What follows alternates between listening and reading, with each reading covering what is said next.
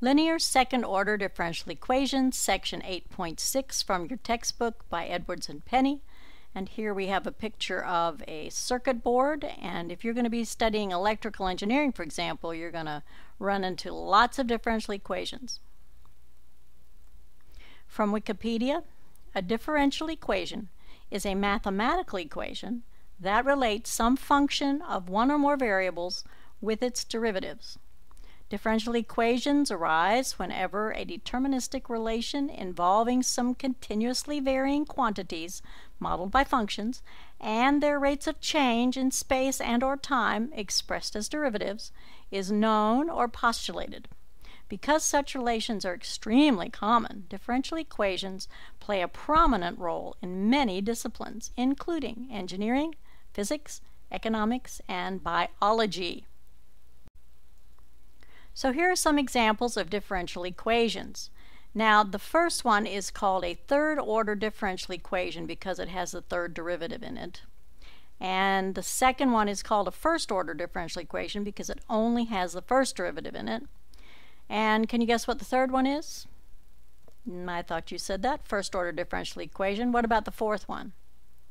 Yes, it's a second-order differential equation because it has a second derivative in it. Now notice that the first one has a third derivative and the first derivative in it, so we name it by the highest numbered derivative that appears in the equation. So we're going to review first-order separable differential equations, which were the only kind of differential equations that you studied in your previous course. For example, we could have dy dx equals y, which is an extremely simple differential equation, but a differential equation nonetheless because it has a derivative in it. Here's a picture of the slope field for that derivative. All the slopes are equal to the y values, and so you don't have any change as you move along horizontally, but they change and get steeper as you move vertically. Now, in the old days then, how would we solve this? Well, this is called separable because we're able to rearrange it by separating the y's and the x's on opposite sides of the equation. And then what we do is we integrate both sides, and we end up with the natural log of the absolute value of y equaling x plus c. We only need a constant on one side because the two constants can be combined. And then we apply the anti-log to both sides, and we can rewrite e to the x plus c as e to the x times e to the c, and rename e to the c a. And then if we remove the absolute values, we can put a plus or minus, but we don't really need the plus or minus because a could be a negative. But in my previous statement, it was a positive value, and that's why I included the plus or minus there. Now, notice that our solution to this first-order differential equation has one unknown constant in it because we have a family of possible solutions. If we have a particular point given to us, initial conditions, then we could solve for A. Now, guess how many unknown constants we end up with in our solution to second-order differential equations? Did you say 2? Well, we're going to find out that that is, in fact, correct. Okay, so let's move on to a new topic. Linear second-order differential equations. Now, it's a little hard to tell why these are considered linear, why they named them linear. Later on, you'll kind of see, but a linear second-order differential equation is of the form an expression in x times the second derivative plus an expression in x times the first derivative plus an expression in x times the original function equals another expression x. So notice that none of the coefficients have y's in them. A homogeneous linear second-order differential equation is the same thing except that on the right we have an expression in x which is just 0, and that makes solving these a lot easier. Well, what does it mean to solve a differential equation? That means finding all y equal f of x that satisfy the given equation. And that brings us to a theorem. If y1 and y2 are both solutions to a homogeneous linear second-order differential equation, then y of x equal a constant times the first solution plus a constant times the second solution is also a solution. Proof. Well, we're given that y1 and y2 both satisfy the homogeneous linear second-order differential equation. So I've substituted y1 and then y2 into that format. Now, let's see what our equation looks like when we substitute y into it. And to make it appear on the screen a little better, I changed from Leibniz notation to y double prime for the second derivative and y prime for the first derivative, so it would fit on the screen a little better. And if you take the derivative of y, you get cy1 prime plus c2y2 prime, and if you take second derivative, you get c1y double prime plus c2y double prime. And so I just substituted what those values would be on the right there. Now we can rearrange that by collecting all the y1 terms and all the y2 terms, and then we see that in fact what we have in the parentheses matches the given. Just a different notation, that's all. And so both of those parentheses, according to what was given, are equal to 0. So we get c1 times 0 plus c2 times 0 equals 0. So our solution of y satisfies the homogeneous linear second-order differential equation form, QED. Definition. Solutions y1 and y2 are said to be independent if their variable parts are different. What do we mean by different? Well, for example, x and x squared are independent because those variables are different. E to the x and e to the 2x are different variables, so those solutions would be independent. For the same reason x and x squared are different. E to the x and x squared are independent. Those are obviously different variable parts. Sine x and cosine are independent. But 5x cubed and 12x cubed are not independent. Just because the coefficient's different, the variable parts are identical. So those would not be independent solutions. Now, that being said, we can look at an example. A, verify that y1 equal x squared and y2 equal x to the negative 3 are independent solutions for this differential equation. B, find the specific solution for which y of 1 is 10 and y prime of 1 is 5. So if y1 is x squared, then that means that y1 prime is 2x and y1 double prime is just 2. And so what we're going to do is we're going to substitute those values in our differential equation. And we'll get x squared times 2 plus 2x times 2x minus 6x squared. And if you do the arithmetic there, you get 2x squared plus 4x squared minus 6x squared, and that does equal 0. The second solution, second independent solution, y2 prime would be negative 3x to the negative 4, and y2 double prime then would be positive 12x to the negative 5. Again, we're going to substitute into our differential equation. And if you do the math there, you get 12x to the negative 3 minus 6x to the negative 3 minus another 6x to the negative 3, and that is, again, 0. Okay, so part B. By the previous theorem, y of x could equal c1y1 plus c2 y2. That's also a solution. So let's see if that's going to work. In particular, y of 1 is 10. So if I substitute 1 for x, I get c1 times 1 plus c2 times 1, and so that has to equal 10. Then looking at the derivative of y would be 2c1x minus 3 times c2x to the negative 4. Now substituting a 1 in there, I'm supposed to get 5, and so I get 5 equals 2c1 minus 3c2, because x is 1 in this case. So now we just have two linear equations to solve for c1 and c2. So I'm going to multiply my top equation by 3 and then add it to the bottom equation. And so when I add, I get 35 equals 5c1, which means c1 is 7, and then you can use either equation to solve for c2. So what's our final answer then? Our specific solution is y equals 7x squared, because that's c1, plus 3x to the negative 3, because we've got c2 times the second independent solution. Now we have a second theorem that says every homogeneous linear second-order differential equation has two independent solutions, y1 and y2, And furthermore, all solutions are of the form y of x equals c1 y1 plus c2 y2. In other words, before the theorem said that this linear combination would be a solution, now it says that in fact there will be exactly two independent solutions, and this linear combination of those two independent solutions covers all possible solutions to our homogeneous linear second-order differential equation. Proof. Oops, I lied. The proof to this is beyond the scope of this course.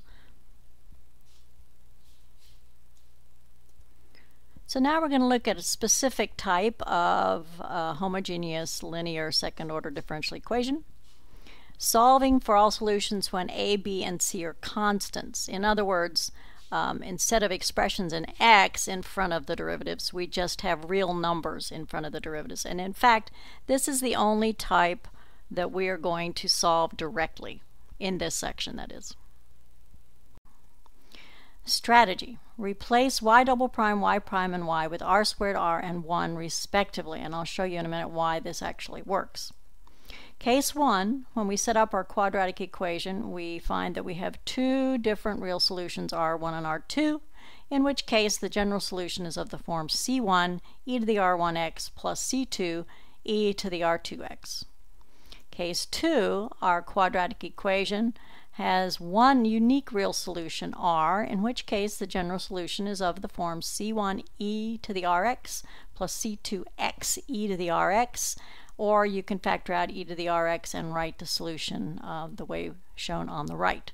And then finally, obviously, case 3 would be what? Well, that would be when our quadratic equation has two imaginary solutions of the form p plus or minus qi, and then the general solution to our linear differential equation above would be of the form e to the px times the quantity c1 cosine qx plus c2 sine qx.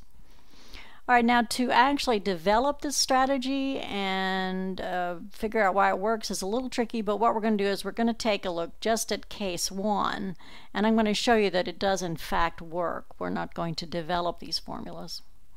So what we're going to do is we're going to take this solution and plug it into our differential equation and show that it does equal 0.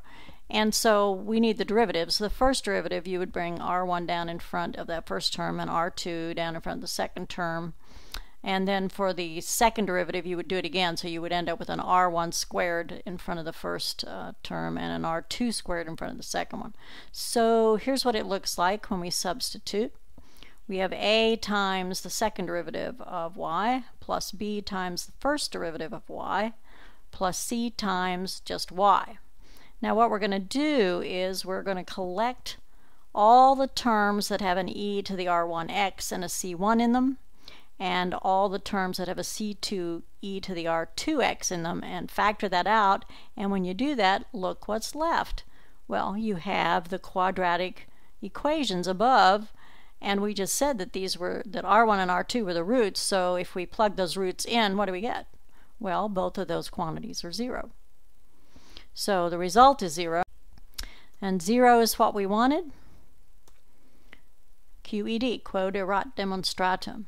Now you can do the same thing with case 2 and case 3 to show that those solutions are valid, and we have a theorem that says they have to be the only solutions, but it's a lot messier, so we'll just skip that.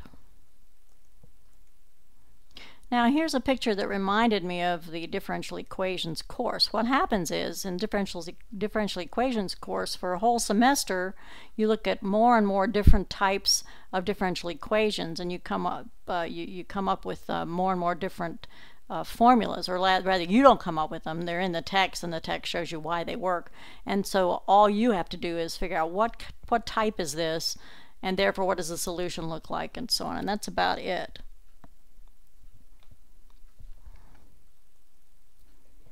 Okay, so now we're going to look at some problems. Number 2, find all solutions for this differential equation. And so it's of the type that we can solve directly using the r squared r technique.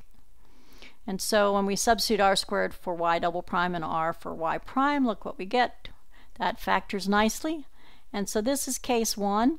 We have two distinct real zeros. And case 1 reads this way, and so all you have to do then is plug into the solution, and we get y equals c1 e to the 3x plus c2 e to the negative 5x. Now, remember we said that when it was a first order differential equation, you ended up with one unknown constant in your answer unless you were given initial conditions. Notice that since this is a second order differential equation, you end up with two unknown constants, C1 and C2. Now, if you're given initial conditions, then you can solve for C1 and C2 and come up with a specific solution. Number 8, find all solutions to this differential equation. So again, we're going to use our strategy of substituting r squared and r, and then y just goes to 1. And that factors nicely into a perfect square, and so we have case 2, which is one real solution. And so in case 2, our solution looks like this. And again, we just substitute 5/3 for r, and we're done.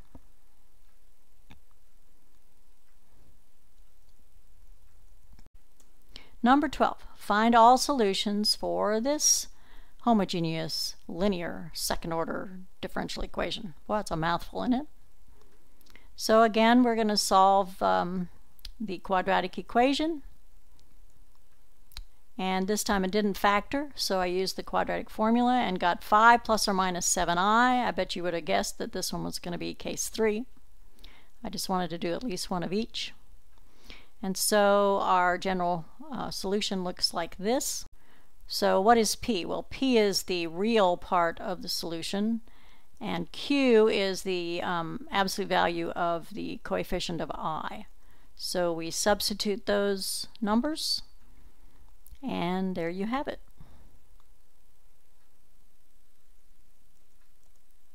Number 20, find the particular solution for this homogeneous linear second order differential equation, given that y of 0 is 6 and y prime of 0 is negative 11.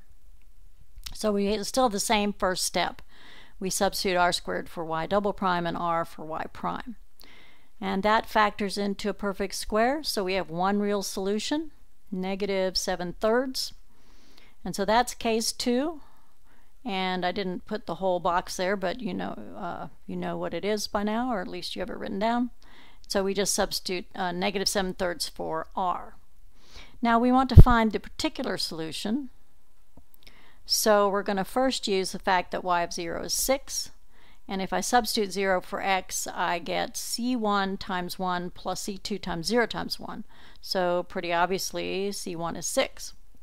And then we're going to use the fact that y prime of 0 is negative 11. So what's the derivative? Well, there's the derivative. It looks messy, but it's actually rather easy. I did have to use the product rule on that second term, though. So I'm glad they gave us 0 for the x value, aren't you? So substituting 0, we get this equation, and the middle term is 0. And I didn't show all the steps, but you end up getting c2 equals 3. So now all we have to do is substitute c1 and c2 in the equation up there highlighted in pink, and there's our final answer. This is the specific or particular solution given the initial conditions above. Number 34, given this solution, find the original homogeneous linear second order differential equation. Well, this looks like case 3, does it not?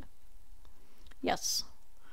And so the roots for the quadratic equation would be negative 1/5 plus or minus 5i, right?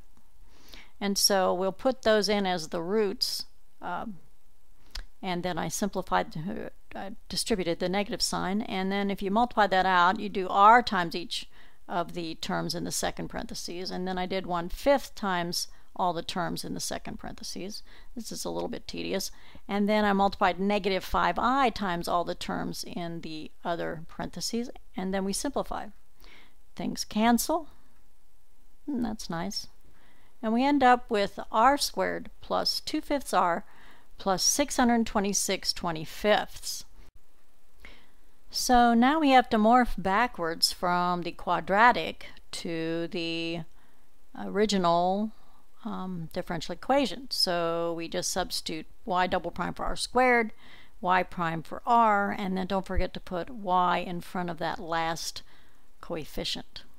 And then if you don't like the fractions, you can multiply through by 25.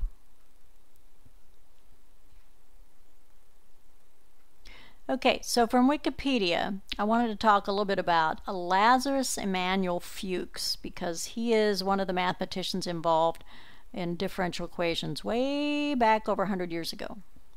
He was a German mathematician who's contributed important research in the field of linear differential equations. He was born in Moschin, Mosina, and died in Berlin, Germany. He was buried in Schönberg in the St. Matthew's Cemetery, and his grave in section H is preserved and listed as a grave of honor of the state of Berlin. Fuchs is also known for Fuchs' theorem, which states that the differential equation a of x times the second derivative plus b of x times the first derivative plus c of x y equals 0. Does that look familiar? Has at least one solution of the form. And then this is an infinite series. That's pretty scary. And there's what Mr. Fuchs looks like. Also from Wikipedia, Gabriel Léon Jean-Baptiste Lamé was a French mathematician who contributed to the theory of partial differential equations by the use of curvilinear coordinates. Lamé became well known for his general theory of curvilinear coordinates and his notation and study of classes of ellipse-like curves, now known as Lamé curves or superellipses, with this equation. He also proved a special case of Fermat's last theorem, and he actually thought that he had found a complete proof for the theorem, but his proof was flawed. It was, however, proved later by an English mathematician. Now, a couple things to point out. Partial differential equations have to do with multivariable functions, so we'll be looking at partial derivatives later. And also notice that the equation for his superellipses looks similar to the equation for regular ellipse, except that n is 2 in that case. And here is a picture of Mr. Lamé, a very serious looking fella. So that's it for this lesson. We will end with a joke. Differential equations. After you. No, after you. Please be my guest. Oh, thank you, gracious host. You are too kind. See you next time.